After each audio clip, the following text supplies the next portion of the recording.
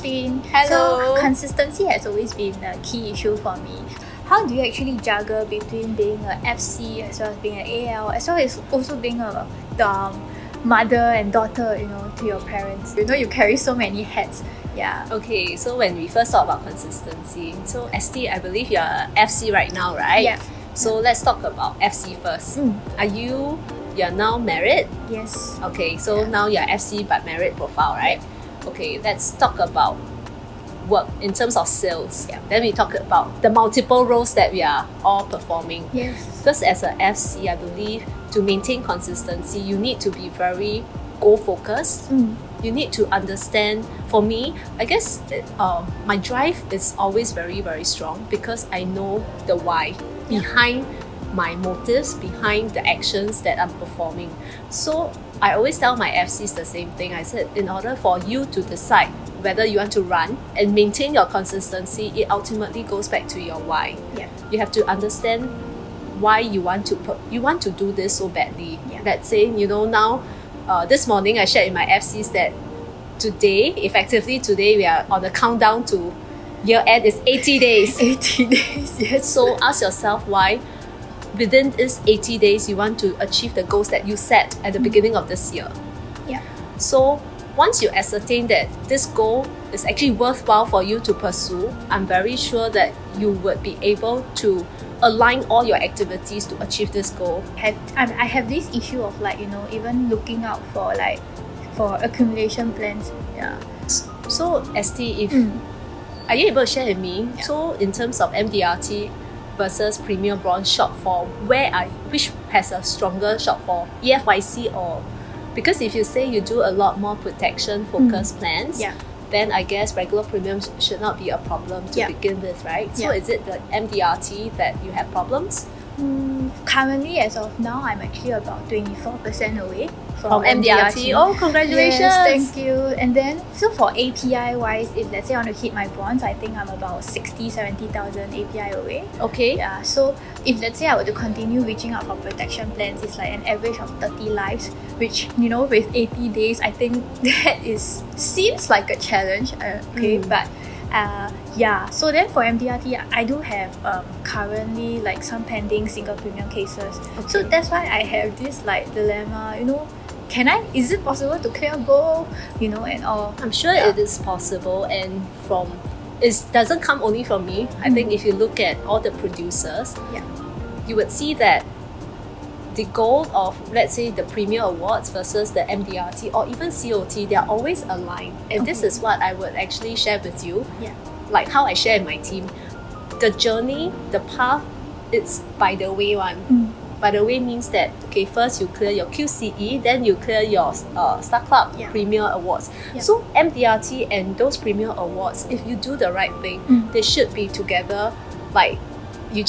It's like a milestone. Yeah. After this, you clear that.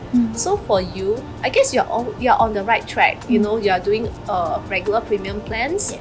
And if you are doing collection of yearly premiums, it should be a lot easier. Yes. And for your MDRT, if it's 24%, continue with whatever SPI cases that you are doing. In fact, that's a good thing because you have a good blend of single premium, which helps you to earn first year commission higher, faster. Yeah. And on the other hand, you are actually doing your protection cases or regular premium cases, so they are always aligned. I think you have to take away the limiting belief that both are mutually exclusive. That part you got to completely detach. Yeah. Take away the limiting belief and always believe that the activities you do will help you contribute to achieving both goals at the same time. Okay. And you talk about having per case on average, case size is 1,000 to 2,000. That means you have to have 30 lives in order to clear. Yes. How about you go with another approach? Go back to the same customers, but you don't need to do so many customers. You don't need to meet so many lives first. Okay. Every life, see if you are able to increase the case size from 1,000 to, let's say, 3,000. Okay. So if you are able to double or triple that, this will help you significantly reduce the number of appointments or number of lives, because I guess perhaps the number of lives is daunting. You think about it, it's 30. Seems like within 80 days to meet 30 people, to to cramped up. yeah, so it can be a very overwhelming. But Yes. at your current profile, your age, I believe many others are already, in the same life stage as you. Yes. You are going to get married. After getting married, you are planning to have kids. Yes. So with that in mind, if you are able to go with a good customer service, I am very, very sure meeting one client would actually create the opportunity for you to do holistic planning from getting a term life, whole life plans, CI protection, to eventually even kids education, kids critical illness plans, things like that. Then this, if you frame it up in this manner, I guess it will take away the stress from you. Yeah. It will not seem so daunting, and Definitely. it's actually possible. Yeah. Yeah. Okay. Sorry, boss. Wait, second question. 什么？ Okay, wait. 可以啊 just continue, right? Okay. 我喝水。 So, as a female, I think there's always this tendency for being labeled as emotional. So, what do you think about that? And does this actually affect in any way, for management? Because I do have thoughts of going up management, but I think I admit that I'm very emotional myself. So that has always been deterring me of thinking of any management route. So, what do you have any suggestion for me? I think let's look at the first example. Our president is a female, right? Yes. So if you think about it, actually being a female leader also has its advantages. And for myself, prior to joining Prudential, I was also a female leader in the HR industry, right? Yes. So I guess being female actually brought to me, don't be sexist first, no gender bias, but for myself, I feel that emotional is something that perhaps we have been stereotyped this way. Yeah. But if you flip it on the other side, actually we are a lot more sensitive to other people's emotions. Yes. Empathy. Yeah, empathy. Yes. And that's why you would see that it's easier to relate to us when you have problems, when you have issues, and that makes counseling a lot more easier. True. Yeah. So I wouldn't want to stereotype male leaders as more logical or reasonable, because we have also seen men having emotional outbursts. Yeah. So I think we should differentiate the part about the gender and being emotional, and play on our strengths, leverage on our strengths as females. Yeah. Be more empathetic, Yeah. and try to understand our FCs and lead them in the way they want to be led. This kind of leadership style to me is very, very important, because I have a team of very diverse profiles. Yes. Like 7 of them. Some are older than me. Yes. Older. So it becomes, at one point I would also question whether I would have the ability to actually guide them to where they want to be. But I realized that there is never a one-size-fits-all approach in management. You just have to understand a FC well, and this is where being a female leader comes into play, because we are a lot more sensitive sometimes, and observe the body language and cues, whether you're feeling comfortable in a meeting, whether you have issues. So when you are on that level, or you are a keen or having higher EQ, and more aware, socially aware about how others are feeling, how the others are reacting. So this would actually help us to be able to nurture more financial consultants to help them unleash their full potential. That is how I think about female leadership. That's very inspiring. Thank you.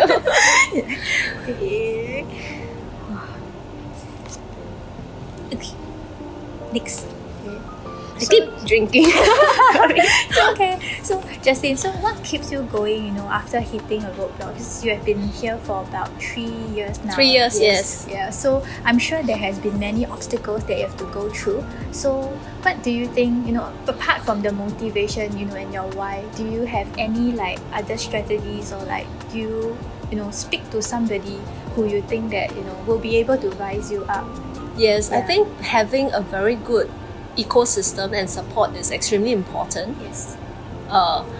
When I first joined this industry, I can't even imagine how to describe to you the overwhelming stress, because coming out like that, moving on from a HR director, joining a brand new a job, environment, a career, and to start doing sales, it's something that I never imagined myself to have embarked on. So when you talk about, the question was, how do I maintain my positivity when I meet obstacles, is it? So I would say really blindfold ourselves from obstacles. Don't see, just keep on going. I think this was one key strategy that helped me to, survive in this last 3 years. Yes. Keep going, no matter how difficult the life ahead may be. Yeah. Because I know one thing for sure, if we feel that we are stuck and we are perpetually in that pit hole, if we don't lift up ourselves, it is very hard for others to help us to lift up. The willingness must come from within first.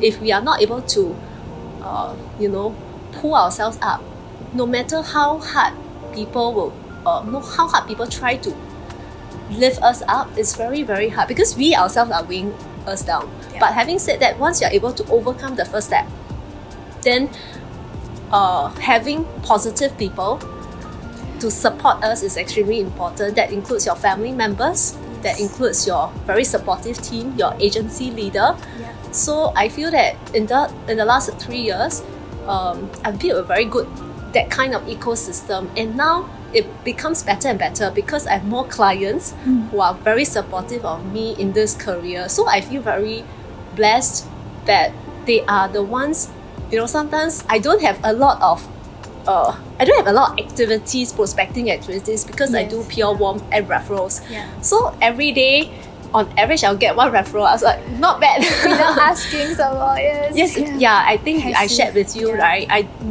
This is not a very good practice, I must say, but I don't actively ask for referrals because the clients that I deal with, it makes it very hard for them to open up their phone number, their phone, and then give us the names, because I do understand they also have their concern, because when we talk about business referrals, it's about social currency, and this is what I shared in Insurance Inspired also. When you manage, when you start having C-suites as your clients, they're a lot more protective of their own community. Definitely. It's for me to actually go and win their hearts and minds over through my own value. And when they feel that there is a need of their friend has a need, they will start to refer us, and we make it easier for them to refer us, because we know no matter when you need us, we are always there. They have full confidence that they will be able to, Jaslyn or Estee will be able to help to service their friends well. So that's why you created a web page for the referral system, right? Is that like a part of your system as well? I was actually chanced upon this HQ headquarters last year. So again, I also met 贵人 along the way, and then they shared with me how good the benefits of the system. So since last year, I've actually adopted this HQ platform where I've documented all my clients' testimonials into this wall of trust. So this is something that actually worked very, very well for me in my own system and models, because I understand there is always some kind of resistance when our friends they don't mind, I won't say eagerly, but they don't mind referring us to their friends. But it's very hard for you to keep telling others, Jaslyn is very good, or for me to tell, Estee is very good. So when we have this platform, we send a link over. That's when the person that you try to refer to, they take a look at the link, and this time it's not only Jaslyn saying Estee is good, or the other way around, Estee saying Jaslyn is good. That is like 10, 20, 30 people. So that's when it becomes a lot more credible, and I think chances of them contacting us also increases. This is a system that I actually strongly advocate, because it works very well for me and my type of clients. Is that how your daily referrals come in and all? Yes. So whenever I complete I have a new client. So I'll ask the person very nicely and politely. I say, in this industry, we need a lot of business and referrals. In fact, I just sent over. I just sent over. I said, would you mind helping me to endorse me? Send me a testimonial on LinkedIn or whichever, or WhatsApp that can allow me to actually build this model sustainable way. Yeah.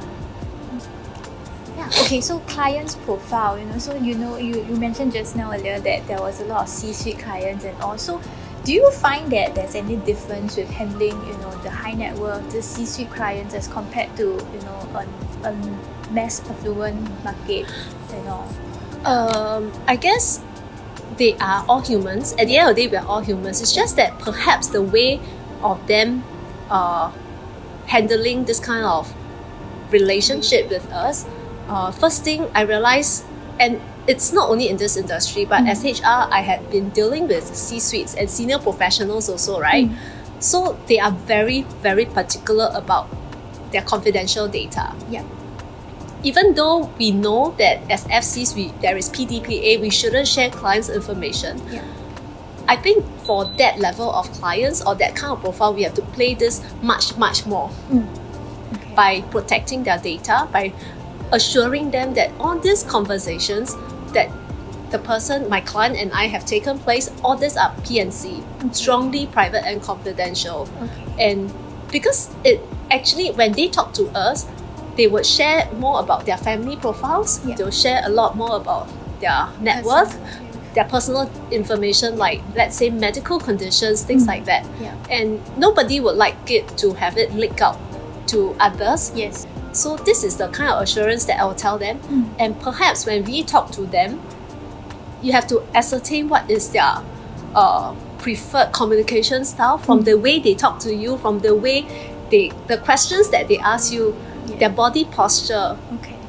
Because I'm acquainted with DISC, so I know for many of them, especially when you're at C-suite level, they are either natural D or they are functional D. So a lot of them is 讲重点. So you got to give them a high level summary of what is let's say you're meeting up with a C-suite and you're my C-suite client, so I'll give you a rundown of the agenda for today so that you come in knowing what to expect. Because if we put ourselves in their shoes, they have so many meetings back to back. So can you imagine after going into 8 meetings, then we meet up. By then you are very bogged down with the earlier meetings. There are a lot of things, what to do, the strategy part. So I got to give them, okay, let's cool down, take a breather, and I'll run through with you what we're going to do for you and your family today. So this time we got to make it very differentiate the purpose of this meeting. It is no longer work. It's even more important than your work. Because today, if we don't do this properly, it's not going to affect just your work. It's going to affect your life. It's going to affect the children and your spouse. So I think this is how I've always been engaging C-suites and the senior professionals, because I think I need them to let off the steam in the head. They have a lot in their head. A lot to handle. I hope this helps. Yes, a lot. So, remember that time you mentioned also about like how you actually met a client, picked the client up from the airport as well as heading off to the hotel. So within that short span of time, was it like a second appointment that you actually go through, and all? And how long do you have to take to really uncover the needs of this client and all? This client was a C-suite client, and I met up with him once, very briefly to talk about a retirement plan. So in the whole 1 hour that we were scheduled for, in the end, because of we're waiting for restaurants, waiting for them to clear the tables. By then, I remembered when we sat down, we had less than 45 minutes left. So then we were talking about any other thing under the sun. We haven't really gone into the main topic. So when we went into the retirement planning details, that particular plan, I had maybe less than 5 minutes to present. But it have to be one shot, one kill. It has to be so succinctly presented. To explain to him, but with details inside. Because people like them, they don't have much patience. They don't have, and the beginning was also important to build rapport. If not, it is kind of weird that we sit down, open iPad, and then we start talking about it. So I need to establish that kind of rapport and trust first. Until he or she is ready, then we open up and give them a very quick rundown of what this plan is about. How would it benefit you and your family in future in the next XYZ years. So when I met him the second time, I think it was just a few days ago, before he arrived, he texted me, Jaslyn, I'm coming to Singapore on this date. I'll see you at the airport. So because I drive, and I would have imagined that if I drive, it's very hard to talk to him because you have to focus on the traffic, pick up the car, things like that. So I decided, okay, I'll park my car at the office, I'll grab down, I'll take a taxi down. So I met him, met him at the arrival hall. Then I picked him up and then we took a taxi together. So I remember the car ride from Changi Airport, I think T2, to his office in Raffles Boulevard was less than 20 minutes because the distance, and it was non-peak. It's non-peak, it's even worse because there's no traffic. So I was inside explaining. So we are already doing the paperwork because in between, we had some discussions. So he was ready to take the plan. It was pending for the actual signatures. So I did some prep work on my iPad POE, right? So when I met him and then we went through the quick details, then when he finally signed off, I think it was at the when we reached a destination, he actually signed the plan already. And then that's where you click submit. No, have to check the detail. Yes, I wanted to click, but sometimes because it's very hard to sometimes it's like you need time to go through, and then just in case there's lipo and all that, and I try to avoid. If not, it will look very not too professional. Amateur and too unprofessional. So luckily the plan was like, it went in like that. That's amazing. Thank you so much for all your sharing today. I really benefited a lot. So thank you, Asia Advisors Network. Thanks for the opportunity.